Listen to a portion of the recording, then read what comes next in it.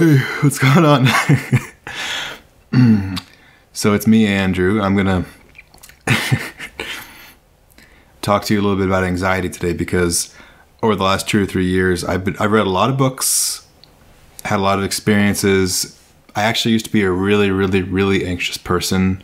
Like literally every thought I had 2 or 3 years ago were all anxious thoughts. In fact, most of my thoughts from the age of, I'm 24 now, 19 to 22 and a half-ish.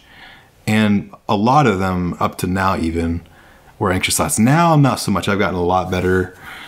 And I thought I would share the knowledge that I've gained from years of experience with you. I'm probably going to take on a more serious tone in this video, but I might not. Who knows what could happen?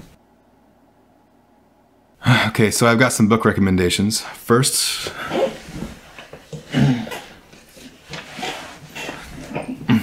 well, actually, you know what? Let me first talk about anxiety a little bit, and then I'll give you recommendations later, okay?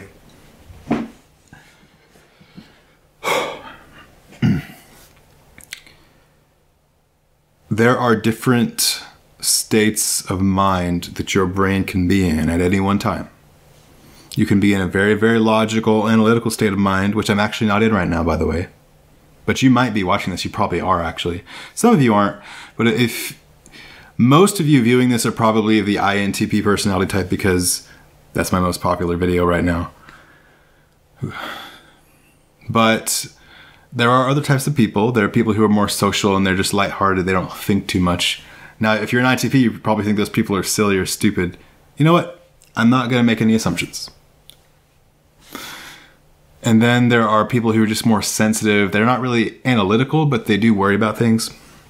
And those are typically the anxious people, by the way. But practical, like logical people are also very anxious. This is all based on science, by the way. This is just me relaying it in a very down-to-earth way.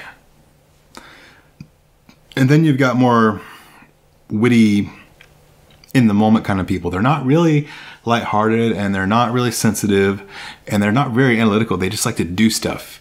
You know the types, right? People who do all projects all the time, or people who just like to do stuff. They don't sit around going, And they're not like with their friends all the time. And they're not like, I'm worried about the future all the time. They're like, let's get this done. We're going to do it. Okay. And these are associated with different states of mind. So now can you guess what I might be about to tell you? Huh? Well, think about it. I said that emotional people, sensitive people, tend to be in a specific state of mind. And then logical people are in a different state of mind at that moment, because everyone has all of these facets in their personality. Because obviously you get analytical sometimes and you think about things and how to do them, and you think about the logical cause and effect of things sometimes. And other times you're worried about something you have to do tomorrow, or your life is falling apart. Hopefully not that. And other times you're just out with friends. You're not doing any of that. You're just having fun, right? And then other times you are anxious. Wait, I just said that. Other times you're taking action and you're just doing stuff. You're too busy to think. You're too busy to worry, and you're too busy to be lighthearted. You're right on it. Okay. So like I was saying, when you're in a more emotional, sensitive place, you're more likely to be anxious. Or when you're more in a logical place, you're likely to be anxious. Now would be a good time for a book recommendation. Thinking Fast and Slow by Daniel Kahneman. This book, the main premise of this book is that we have two different elements to ourselves, and then there are 3 parts that talk about 3 different versions of these two selves. The first one being like our intuitive versus logical systems, and then we have like our rational versus rational minds. These are closely related, by the way. And then you have our momentary self versus our remembering self. And these are all correlated. It's like the remembering self is the more logical mind, and the rational self is the more logical mind. But the thing is, your mind is not static. It's dynamic. At any moment, you could be in any state. Okay? Like system 1, which is the intuitive, it's like it generates impressions, feelings, inclinations. When endorsed by system 2, then they become beliefs, attitudes, and intentions. For example, just one line from the book. And the big thing, I got this from this book when it comes to anxiety. I actually got multiple things, but one of the biggest things, maybe I should just talk about all of them. I will. So the first thing is that your psychology is symmetric. So when you smile,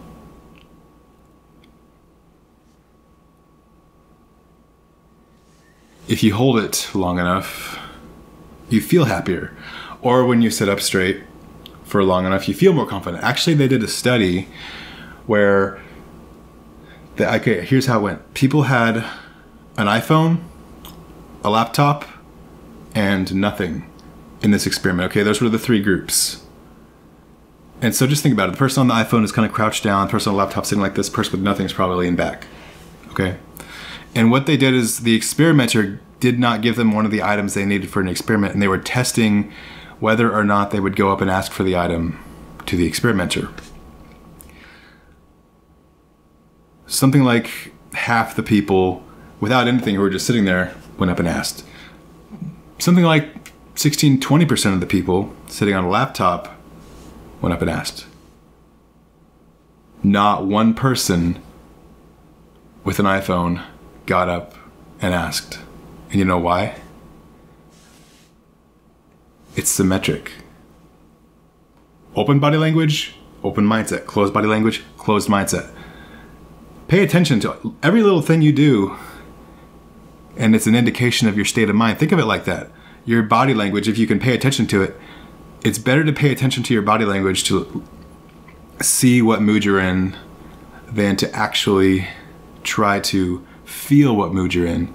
Because feelings and your physical state are not always the same thing. Like this, the same physical state represents happiness. The same physical state for anxiety is for excitement too. Okay, so like the same signs, a lot of them. And so you can have multiple emotions associated with a given physical state, depending on what you're thinking about at the moment or what you're focused on. And that's why that study came out where if you think of stress as a good thing, it actually affects you differently. That's why. Okay. So that's the first thing from the book. The second thing, let's see. Wish I could pause the video. Oh yeah. When your mindset is focused on something, like when you are focused on something and you are vigilant about it, and that is what your mind is on, and you are completely aware, that is what is called a state of cognitive strain. And he talks about cognitive strain versus cognitive ease in this book. And in a state of cognitive strain, you're thinking hard and you tend to be in a bad mood. And on the flip side, in a state of cognitive ease, that's when you're not thinking, you're just flowing with things, you're being intuitive, like I am right now actually. Which you can only do, by the way, if you haven't memorized. So that's why I don't talk from any notes or anything, because you can't be your authentic self on camera if you don't have things instinctively part of yourself that you're saying to people. Like, you've seen videos, right, where people are like, blah, blah, blah, blah. Okay, they don't do that. They're like, blah, blah, blah, blah, blah, blah, blah. You know what I mean? And that's because they're going off of notes, or they're trying to follow a specific speech. Or in speech class, you've been in speech class, right? Where it's just so boring because the people aren't into what they're doing. So my point with the cognitive ease versus cognitive strain thing is that the people who think a lot tend not to be happy. So people who are very analytical and logical tend not to be happy. Remember I was talking about the different types earlier? So the more logical and emotional people are the ones who tend to be more anxious. And on the flip side, the more people, lighthearted, vibey people who just, and the people who do stuff, they're different brain states, you see. And the lighthearted, vibey people and the action people are the cognitive ease. They're flowing with things more versus the people who think a lot. I should mention one thing, and that's the fact that a state of cognitive strain versus cognitive ease is not necessarily better. Cognitive strain is thinking and you're analyzing, but what are you analyzing for? I'm not going to go into that, but I want to ask you that question. What do you gain from analyzing versus just relaxing and vibing with the moment? There is no right answer. Just think about it. The third thing now is the last part of the book, the two selves part. He's talking about happiness and the momentary self versus the remembered self, the experiencing versus the memory self. And the experiencing self is the intuitive system one that he talks about in this book, the state of cognitive ease. And the state of cognitive strain is the rational thinking, analytical thinking in terms of stories and the meaning of things. Remember that question I just asked you? Keep that in mind. Maybe think about it after the video, because if you try to think about it while I'm watching, it kind of screws with your ability to pay attention. Okay? So, what I'm telling you here, I'm not going to recommend any other books. I've said enough. But what I'm telling you here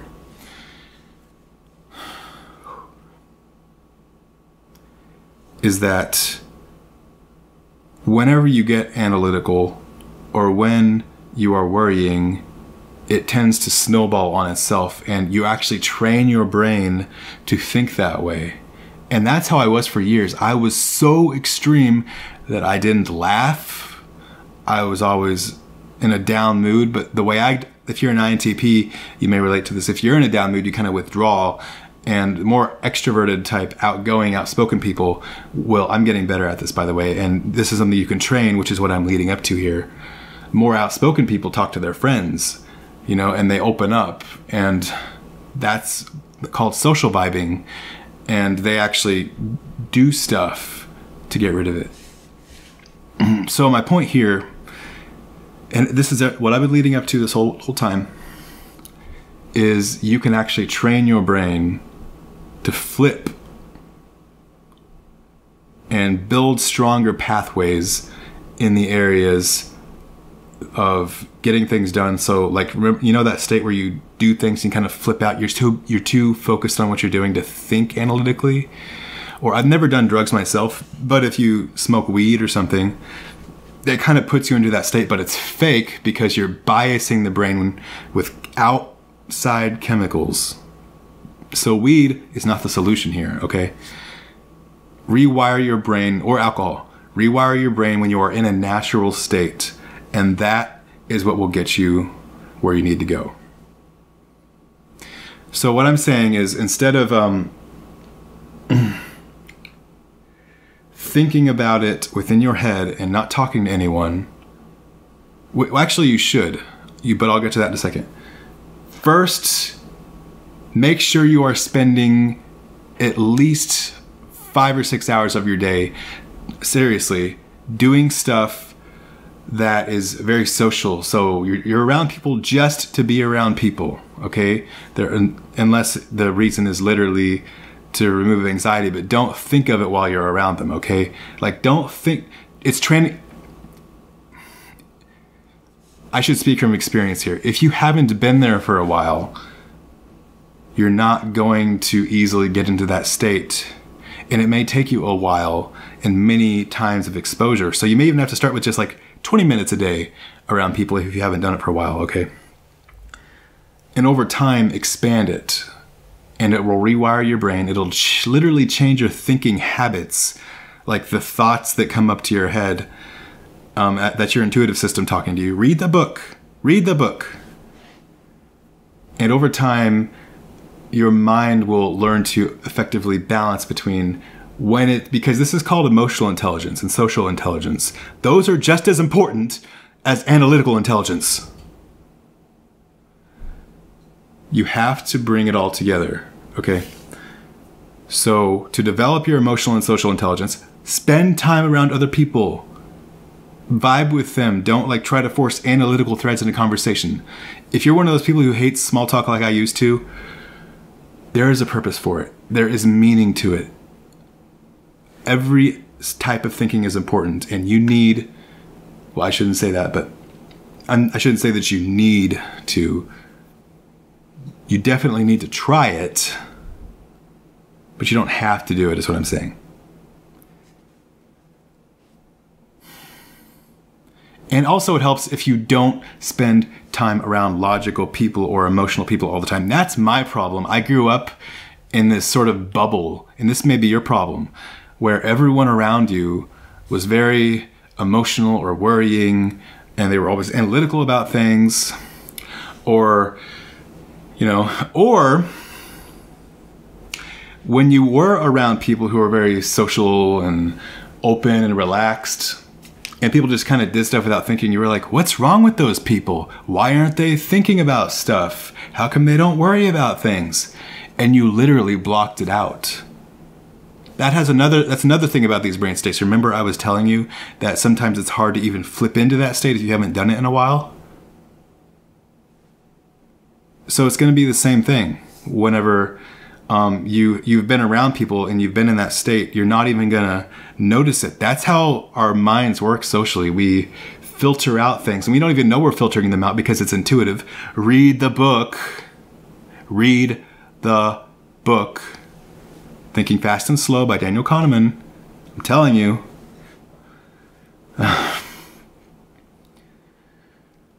So to cut to the chase, take action. And if you're this is very important. Listen closely here.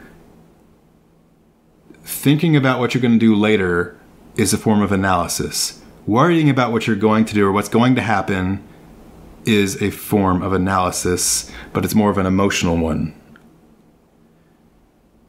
Anytime you're thinking about something and you're worried about it, that's when it's most important to do it. So if I'm oh, I gotta go work out, I gotta do this, literally turn your mind off, ignore your thoughts. And it'll be hard at first because your thoughts will keep pouring in, but that's part of the retraining process. Get the thoughts out. And all I do is just shut my mind off, and I do drive to the gym, and I put clothes on, and I do all that stuff. But I do not allow my mind to think at all while I'm doing it. And every time I do, I catch it and I turn it off. That's training your mind to get out of that analytical worry state. Because there's a certain part of your brain that's overpowering the rest. And when I do get to the gym and I warm up, I'm like, okay, I'll just warm up, and I get on the treadmill for a few minutes just to warm up. And then when I start getting into my workout and I do squats and deadlifts and bench press and pull-ups and all the accessory exercises, or whatever it may be that you're anxious about, maybe it's some girl or some guy or just anything, taxes, right? House foreclosure, whatever it may be. Do you think it's going to help you to think about that over and over and over again, or to actually just do something about it and train your mind to know how to take action? By the way, that's another thing I had when I first started doing this, is I thought taking action was the wrong thing to do. That's the filters I was talking about. When you're in that state of mind, you literally cannot see. So it's very important that you train yourself to take action and just flow naturally with people rather than worrying or analyzing all the time. Especially if you're an INTP or whatever personality type is logical and introverted. Even extroverted sometimes, because even extroverted, outgoing, outspoken people can be this way too. So I don't want to alienate anybody here. All right. And that's pretty much all there is to it. You just gotta train your mind. Meditation is great too for helping turn off your thoughts. focusing on something, getting out of that state, and over time, you'll get better at it. I promise. I promise. Let me know what you thought. Thank you for watching. Or actually, you should thank me for watching if you got something out of this, right? Yeah.